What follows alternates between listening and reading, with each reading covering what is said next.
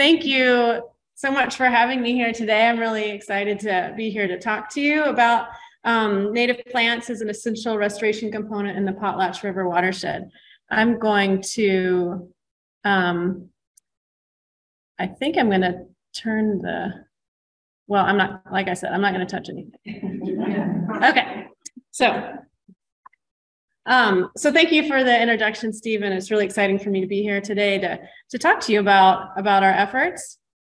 So before, I want to tell you a little bit about the Lake Tahoe Soil and Water Conservation District, in case some of you aren't familiar with our agency. So we work with willing landowners to improve lands and to protect our resources. And we work with a variety of different landowners, including private landowners, farmers, and ranchers. We work with land managers with state and federal lands. Anyone basically who wants to work with us, we'll work with them. We are voluntary, do locally led conservation, so we are not regulatory. So we work with people who want to work with us. Makes my job a lot happier. We do work within the Lake Tahoe County boundaries. However, we are not a county agency. We are led by a locally elected board of supervisors, and we are primarily grant funded.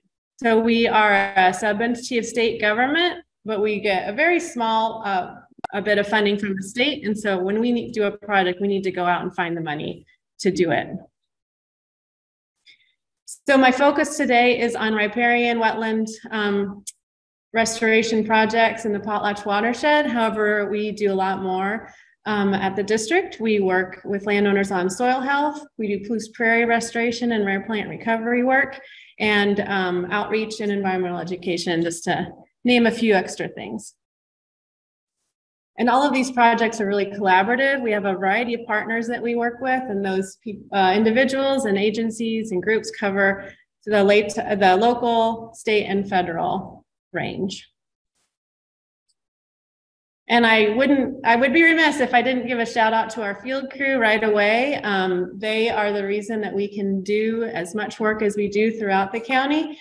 We can be really innovative, and it's just been a real joy to work with this fun group. And because of this crew, we can get a lot of work done, I guess is the point. We do have a pretty long field season for them, April through November, although this year they're going to work through December. And they're just another really essential component. So I just want to give you a little bit of background to focus in on the location. So we're in the Potlatch River watershed. That's within the Clearwater subbasin. And the majority of the Potlatch watershed does lie within the Lake Tahoe County boundaries. It's a little over 380,000 acres, and 78% of that is privately owned. Be good with the lighting. Can you guys see the slides? Okay. So our focus is wild steelhead habitat. Steelhead are on the endangered species list. They're listed as threatened. And due to that fact, we have a variety of funding sources available to us to fund these efforts. The Potlatch River has the strongest component of wild steelhead within the Clearwater River lower main stem population. That's a mouthful. Basically, it just means that we have wild steelhead and they're important. We want to help recover them. So, and the Potlatch River steelhead are also genetically distinct from other Clearwater groups. So because steelhead are an ESA listed species, they have a recovery plan, and we look to that recovery plan for guidance on how to develop our restoration program so we can be strategic and get funding to do this work. So the recovery plan lists a variety of limiting factors that limit the steelhead productivity in the potlatch. And some of those include high water temperature, low flows, excessive sedimentation, a lack of habitat complexity, as well as migration barriers. And then listed underneath each of these, you'll see in red some of the recommended restoration strategies. And there are a number of additional strategies, but I wanted to focus in on the fact that we can cover a lot of our bases by restoring wetlands and planting native plants to address these limiting factors. So another threat to steelhead recovery is the impact and the changes we're seeing from climate change. There is a correlation between habitat loss and climate stress. And so when we are doing our projects, we also want to consider climate change effects and how we can reconnect habitats to restore the natural processes so that they have a refuge, species have a refuge from these extremes that we're seeing with climate change, including high temperatures and low flows. So this graph showcases the average daily discharge at the mouth of the Potlatch. So this in cubic feet per second. So I know it's pretty small, but if you can see, this graph shows you the range from 2006 to 2022. We have a very flashy system. We have really high peaks. As many of you probably know, are very familiar with this, but we have high peaks and really low lows. But I'll draw your attention to the red line going across. And that is the high flow event from the 1950s and 60s. So you can see we've changed a lot since then. And the peak flows used to be around 8,000 CFS in the Potlatch during that time frame. And now we regularly get above that. And in fact, we're up into the 18 to 20,000 CFS some years.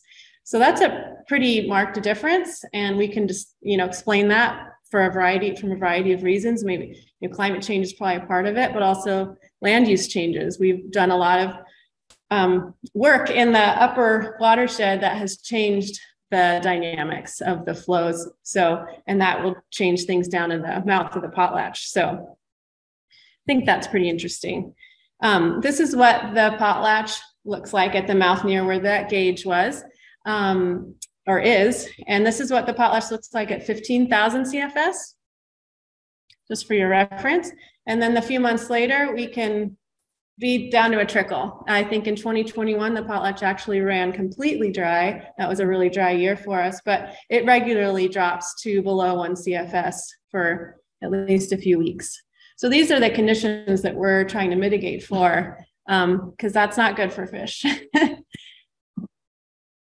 So there are three major goals that we focus in on to try to strategically implement this restoration and steelhead restoration program. So they include improving fish passage. We want to address, and then goal 2 is providing suitable habitat for steelhead spawning and or rearing. And that basically means addressing habitat complexity. Our streams are a little too simple right now. We want to address that. Goal 3 is to address flows. So we have better summer base flows, and that will in turn affect those high stream temperatures. So focusing on these 3 goals, the Latah District has conducted over 125 projects since 2004. And this just goes through 2020, but this is just a kind of a just general summary on the work we've done during this time period. We've been able to remove, and I say we, meaning the royal we, we've removed over 30 migration barriers, which has reconnected about 37 stream miles in the Potlatch, connected about 450 acres of floodplain, and we've treated about 28 stream miles. And throughout all of these project efforts to date, well, at least through 2020, we planted almost 270,000 plants. I'm sure we're close to the 300,000 mark at this point. And we've applied tons of seed. Literally, I really do mean that. It's an essential part of our restoration strategy is the revegetation side.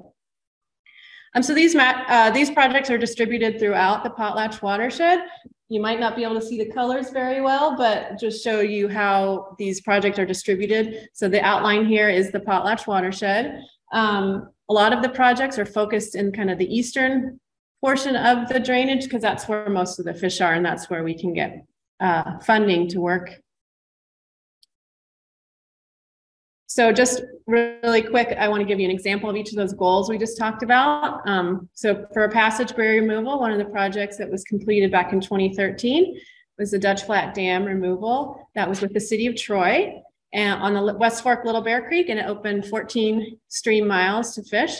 Fish and Game did surveys, I think a year or two after the dam was removed, and found steelhead occupying right away. So they were ready to get up there. And another example of a project for goal 2, which is for habitat complexity. This is an example from Corduroy Creek on the East Fork Potlatch subwatershed. You can see this is not a good situation. We needed some revegetation. And so now with our revegetation efforts, we have better shading, less erosion, and we have that leaf litter, future wood recruitment. We have the leaf litter dropping into the water, and that creates food for bugs, which is in turn food for fish. So this is just one of our successful revegetation examples. The red circled tree is the same tree for your reference.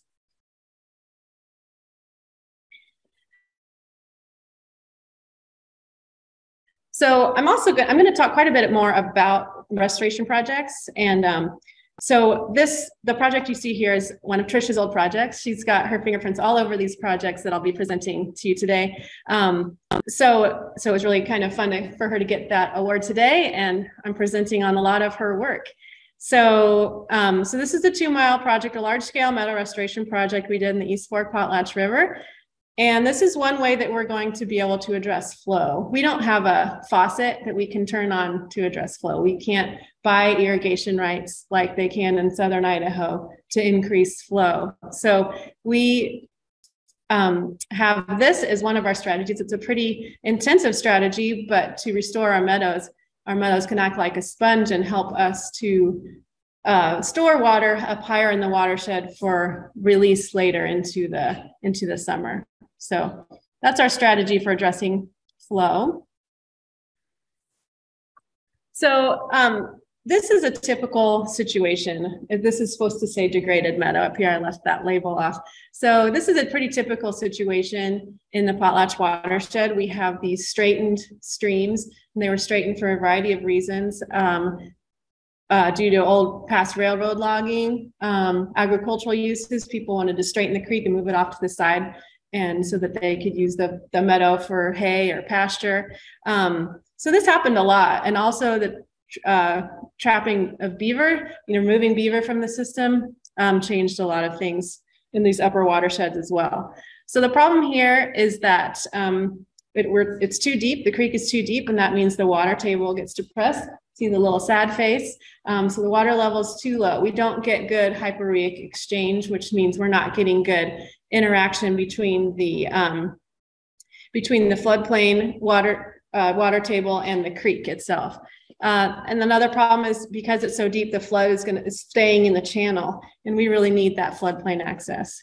It's too fast, so the energy regimes are all messed up. The water is moving out too quickly. That's why we see those flashy flows at the mouth of the Potlatch.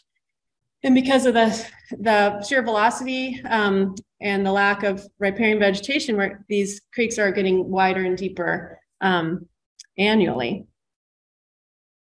So this is an example of what that might look like during a high flow event. This is an old picture from Corral Creek, which is a racetrack project site, another of Trisha's great projects. And so you can see the flows. This is a high flow event. The water's moving fast, and but yet even at this high flow, it's not getting out of bank. We're not getting good floodplain access. So this is what a healthy meadow system might look like. And we can see that this is good, but what makes this a better situation? And that's pretty complicated. I'm gonna walk through some of these words on the slide so we can kind of see why we want to address this and how it makes things better. So this more sinuous channel provides slower flows and better riparian zones for vegetation, and that's going to be more attractive to beavers. And beavers are our friends in these scenarios. Frequent inundation or flooding allows the sediment to drop out. That means we can grade the stream bed or raise the creek bottom up a little bit, and then also attenuate or knock off those high highs and the low lows for the flows. The flooding also increases infiltration and percolation, so we get better groundwater recharge. And then that high water table provides those cool late season base flows, so we can address temperature that way. So we have a happy face here. We've got our raised water table, so better groundwater interaction. And then that riparian zone is again, future wood recruitment. We've got the leaf debris better food, it just addresses the whole food web. We've got better food for the bugs, and the bugs can feed the fish, and so on. So here we're back to the racetrack site, and we see, in the corner, you can see the picture we just looked at, and this is a picture taken post-restoration.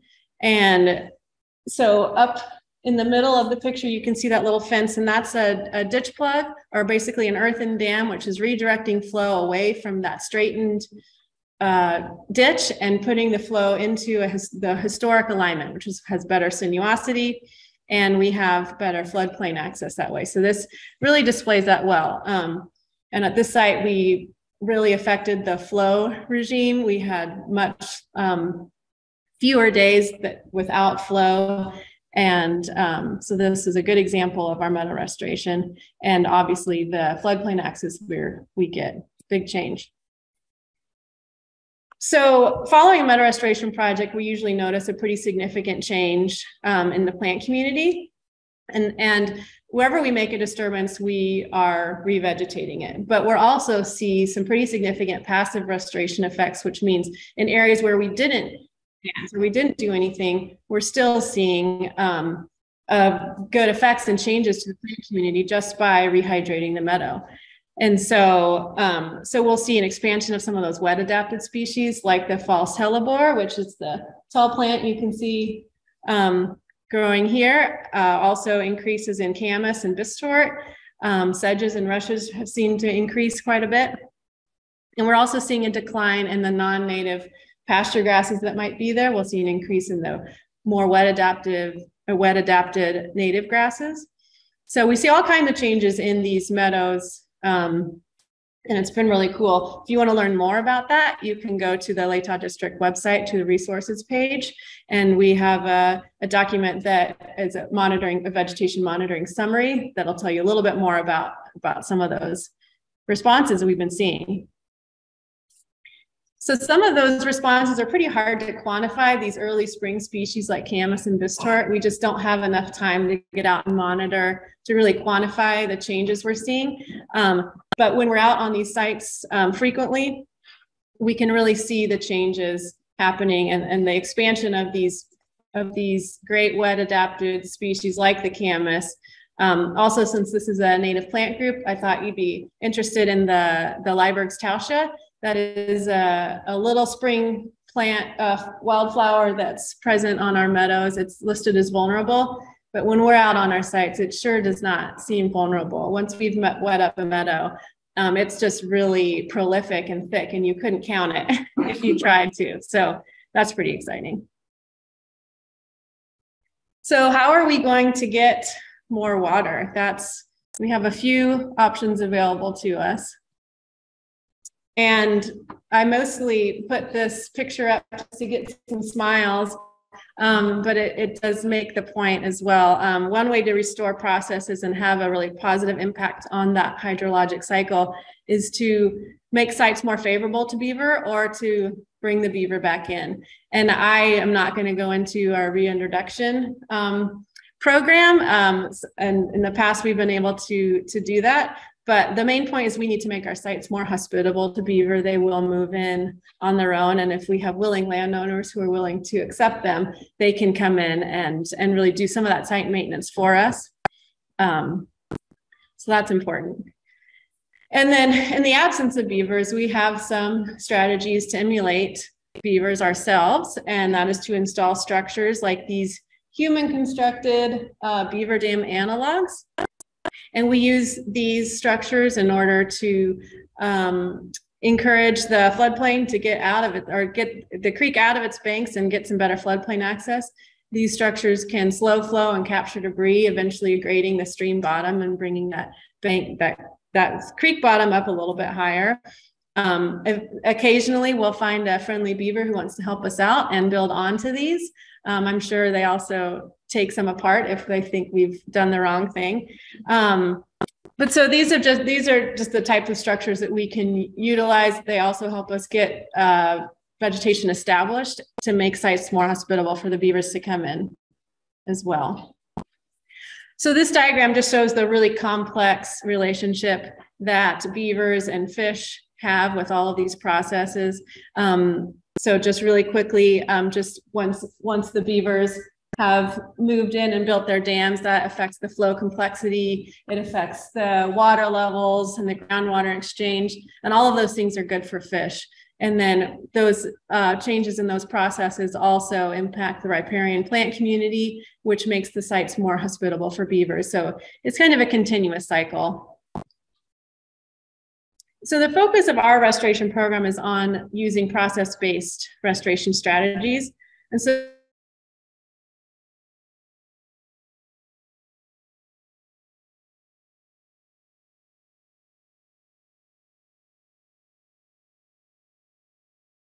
I mean, utilizing native plants to promote bank stability and to prevent erosion. We also want to add vegetation. Again, I sound like a broken record, but we want to make the sites more hospitable and more attractive to beavers, who will in turn build dams and raise the water table for us. So our strategy is process-based, and this approach takes time to go from what we see here on the left, the degraded meadow, to what we see on the right. And it's a very active approach that often requires heavy equipment and a fair amount of disturbance itself. And so we need to have a really good plan in place for our revegetation strategy in order to make sure we're not making a bigger mess of things.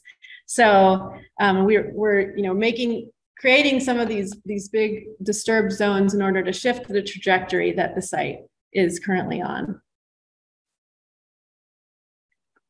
So a case study of one of our recent meadow restoration projects is on the Middle Fork of Big Bear Creek. This was initial construction was completed in 2021. And if you can see the red circled tree, that's a big tamarack in the middle of the meadow. And the next few slides, you're going to see that red circle, just to give you a reference for where we are in the meadow. So you can see this orange line, that was the active channel. So this project was actually pretty big. I'm just showing the upper meadow section of just to get the point across. But so we have a straightened active channel. It's really wide and deep. And we want the flow to be in that blue squiggle into the more historic alignment. So again, another aerial view. The picture on the left is pre-construction. So you can see the water staying in the banks in that straightened active channel, but you can see that historic channel scar trying to fill up. And then the picture, sorry, I'm getting turned around. Picture on the right is the first spring post-construction. So we filled in, we had enough material to fill in the whole ditch in that upper meadow section and encourage the flow to go into that more historic alignment. So this is just another view of that. So above the flow arrow is pre-project, and I'm just trying to key you into the floodplain access. And so pre-project, very, very little floodplain access. Oops, I didn't mean to do that. And then the aerial view below the flow arrow is the spring following construction. So right away got just incredible amount of floodplain access. And so while we achieved a few of our goals, the flow path was altered, we reconnected the floodplain, but we still have a lot of work to do by adding habitat complexity. That means adding more wood to the stream, adding riparian vegetation. We need more roughness and more plants in these areas still. So how do native plants fit into this process-based revegetation approach? So we have a pretty extensive program and strategy for all of our projects, and particularly when we create a lot of disturbance and do just this pretty significant work in these large-scale meadow projects. So we use native plant materials to protect our new structures. We need them for stabilization, to prevent erosion. We also want more native plants for future shade and to add habitat complexity, for future wood recruitment, as well as for future beaver habitat. And some of these strategies include seeding, planting. We will salvage sod whenever possible or use purchased sedge mats. We have a plan to really strategically place our plants. And we make a long-term commitment to our landowners for at least 3 years to do the planting. And then we like to go back even longer and make sure that, that things are going well and that the site's on a resilient path. And I'm going to talk about each of these strategies a little bit more. So, so one of the first things we do following a big construction project is where we disturb the ground is we apply native seed. And we do this to add diversity for weed control and also protect these new structures.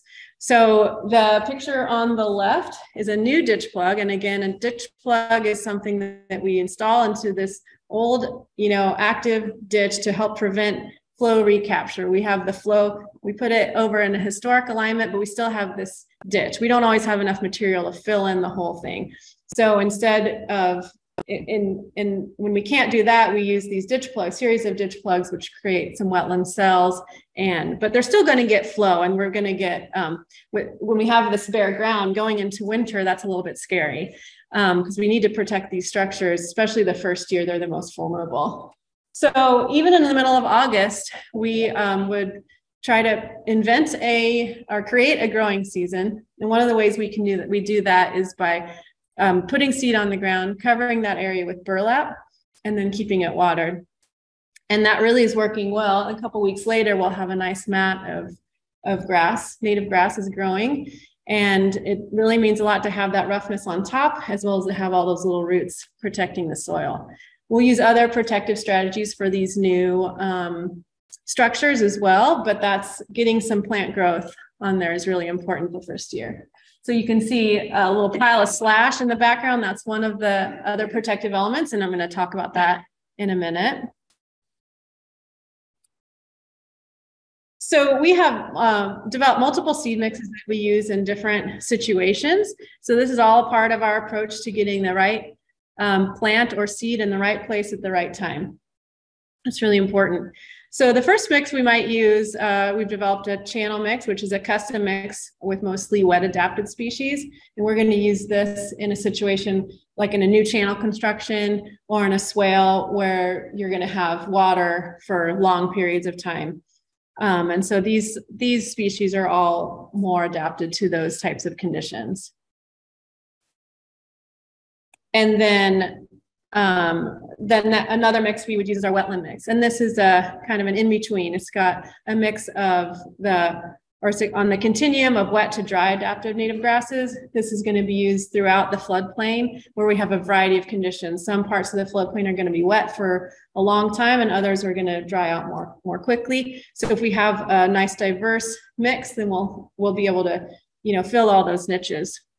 And we also add a diverse mix of native forbs as they're available and as is appropriate. If we're doing a fall seeding, we can add a lot of native forbs to that wetland mix as well. And then we have a woodland mix. And so that's another custom mix that we use. It's with mostly dry adapted native grasses, common in wooded areas. And this is a mix we would use on access roads and in areas that are adjacent to the floodplain.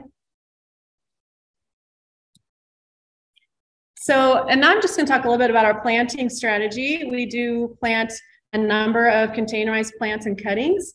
Also for stability and protection, we have a diverse mix of species that we can use, and we will also adjust these species as the site is adjusting. So just because, it takes a while for sites to mature following meadow restoration, and so and every year is different. So we need to make sure we're going back year after year, making sure we have the right plants, again, in the right place, in the right places. So we do plant in fall and spring for multiple years.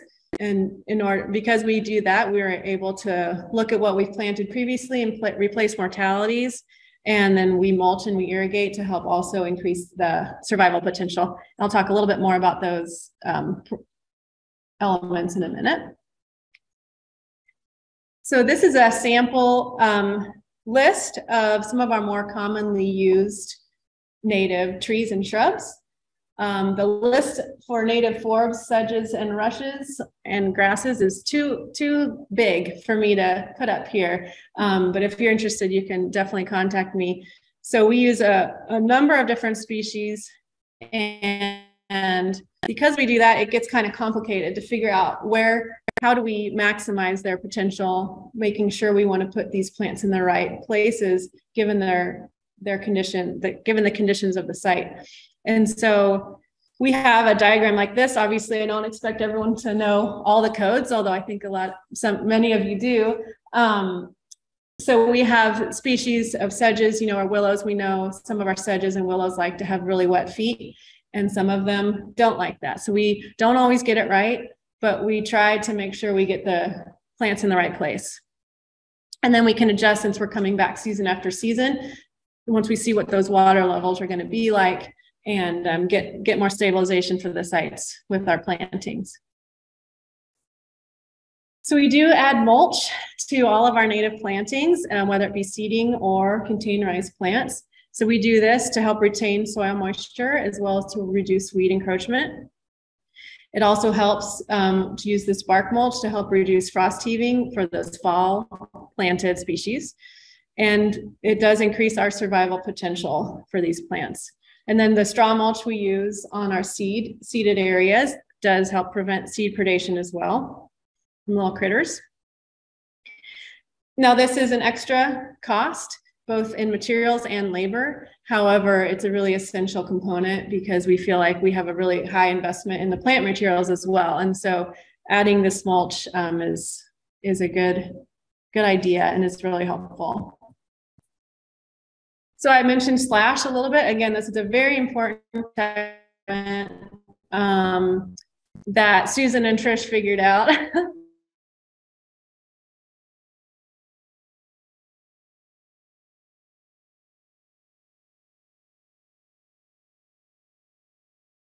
And we're able to get good plant material growing. We use the slash to help protect those new structures and prevent so much erosion. And that also helps provide safe sites for our plants and for our seeds that are growing. Another point is use of stick berms and willow gates. So that's basically just a row of stakes stuffed with slash. We also like to use willows. We've developed the stick berm willow gate hybrid this year. So it's a little bit of both. Will provide a living wall and provide habitat on the road. But they also just interrupt flow path, slow flow, and capture debris and sediment. So anywhere where we see, oh, we don't want a channel forming here, this is a strategy we can use to arrest that. Another protective element is exclosure fencing. So we've been using these little cattle panel T-post enclosures to keep, exclosures, try to keep the browsers out, especially when we're planting cottonwoods and aspen, which are kind of like candy for the deer and the elk and the moose. And then in areas where we have a lot of livestock access, we'll also work with the landowner and the funding agencies to, where we can, fence out the whole riparian area. So we definitely need to protect our plantings in that way as well when we can. And then we're always wanting to protect the existing plant community whenever we can. So we use heavy machinery in these meadows, and that might seem counterintuitive at times, but sometimes it's necessary. And so we'll use these ground protection mats in sensitive areas. We can lay these down, and then the heavy equipment can track over those. And the equipment, once the equipment's gone, we lift them up, and the vegetation is in good shape. So in areas where we do have to disturb the existing vegetation, and assuming it's mostly native, we'll attempt to salvage the sod whenever possible. And this is a great, really successful revegetation strategy. We try to do this whenever possible. So the way we do this is that, when we have heavy equipment, we have an excavator and operator out there, they can, if we're having to regrade an area or create a new persuasion channel or a new channel, they can scoop up the top layer of that sod and place it in a prepared site, hopefully right there. And in situations where we don't have a site ready for it to be placed, the operator can place that sod for us on a tarp, and then our field crew can place it down the road.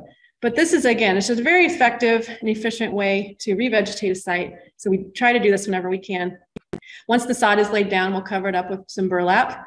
Burlap is our friend at the district, and we use it quite a bit. So we cover it with burlap, keeps it shaded through those hot, dry summer months, and we keep it watered so the burlap also stays wet and provides a little more cooling. And once our fall rains start, we'll remove the burlap, and the next spring, you can hardly tell we've done any work there. So this is a great example of that. One of the ditch plugs, and I think that's Trish's head back there in the distance. So this is one ditch plug that was built that summer. It was covered pretty immediately by this salvage sod. There was a lot of sedge in that stuff. And then the very next spring, this is what it looked like, this picture on the right. So that's a nice problem to have when we go out to our sites with people who say, well, what did you do? You know, it doesn't look like you did anything. And that's a huge compliment for us on the revegetation side. So if we don't have sod and we have a large, structure we need to protect, we can also purchase sedge mats. So this is basically a big sod roll, something like you would have put down in your yard, but it's sedges planted into this kind of jute material and grown out for a couple years, and then we'll buy it and roll it out and stake it down. And that's a great protective strategy as well for some of these new sites. We will overseed these with our native grass seed mix to get a little more diversity added in there as well. And those, in that way, with that native grass seed, you can withstand a few more different conditions. So I've mentioned, and I should say the sedge mats also get covered with burlap and watered regularly through the summer. So speaking of watering, I've mentioned watering or irrigation a lot, and we do it whenever possible, specifically because we're doing our construction work in the hot, dry summer months. So we need to get revegetation on the ground right away, but we're also contending with the heat and the fact that we don't get much moisture in the summer. So I highly recommend working with a contractor who has a water truck, if at all possible. When we have a water truck available, it makes things much more efficient. And they can get a lot more water on the ground than we can. However, we do a really good job without it. We have all these water shuttles that get filled up, and our field crew uses pumps and miles of hose and gets the water to where we need it to go to protect and, again, help to make sure we have the best survival as possible of our new plantings. So I'm almost done. I talked about quite a few different revegetation strategies. We also have another document on our resources page with this title, and you can look at that. It goes into a little bit more depth about the strategies we just talked about, as well as a few others. But it also gives you a little more justification for why we do use native plants, why we do our revegetation the way we do it. And believe it or not, this is a native plant friendly group, but we do sometimes have to justify our use of native plants or justify our planting timing. And so this document is going to help us do that. It's a living document. I think we'll keep innovating and keep adding to it. But if you have an interest in learning more, this is a place to go. So we are fortunate that we can we have some great seed vendors in order to allow us to do the restoration work the way we do it. We're looking forward to working with Rose Creek Seed. They are taking over where Thorn Creek Native Seed Farm is leaving off, so that'll be our source for native forbs. And we work closely with Clearwater Seed. They have helped us develop those custom mixes that I was talking about. I'm sure there's other seed vendors out there that I'm missing, but these are two that we work with regularly. And as you all know, we have some great local sources for native plants as well. We're really fortunate, again, to have these resources so we can get our native trees and shrubs and cuttings and forbs and all sedges and grasses and all the good things. I have to give a shout out to the White Pine chapter for their annual native plant sale. That's also a huge benefit, and it's something that people in the community have really come to rely on, and a great way to get native plant materials in the spring. So my take-home messages for this group are that, you know, as you all know, native plants rock. We are so lucky that we have such a diverse range to use and shared. And then this next bullet is straight from a presentation that Trish has given many times. It's really important that we do the revegetation the way we do it, especially following these big construction efforts, because they could be at risk of failure and we might not reach those functional goals. So I have to give Susan and Trish credit for this next acronym. So when in doubt, we plant the heck out of it. And that's something that we still say to this day. And it's true. And we like to plant the heck out of it. But I have to give credit where credit's due. That's the source. So, and then we want to revisit and adjust as needed to our sites. So I already brought up Trish, and like I said, she has her fingerprints all over many of these projects, and fortunately in her retirement can continue to play an advisory role, but really appreciate all the time and effort she's put into teaching me how to do this work. And Susan is here as well. And so that's a fun picture of the three of us putting our heads together at our Nora Creek project. So I really value all that assistance. And that is all I have for you. So I'd be happy to try to answer any questions.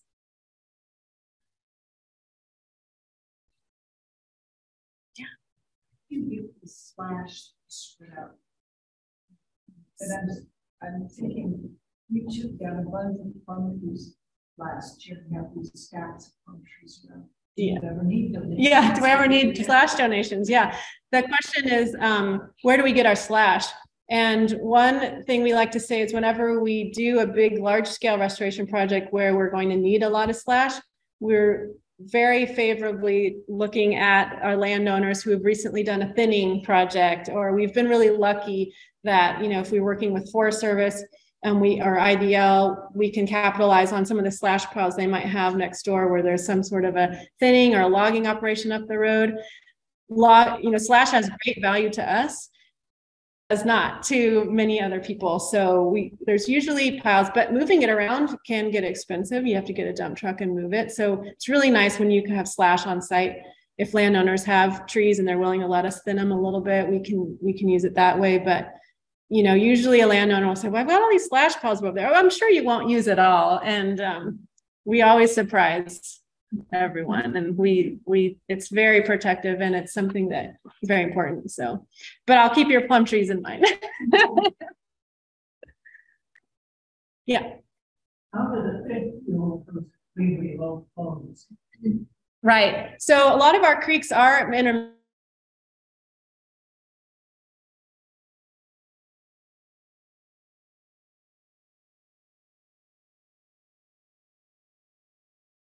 over summer and then when the flows come back up, they can start to move around again. But so even if we're not able to get perennial flows back, we want to raise that water table so that we've got that interaction in the pool habitat, and those pools can stay nice and cool for the fish to over summer that way.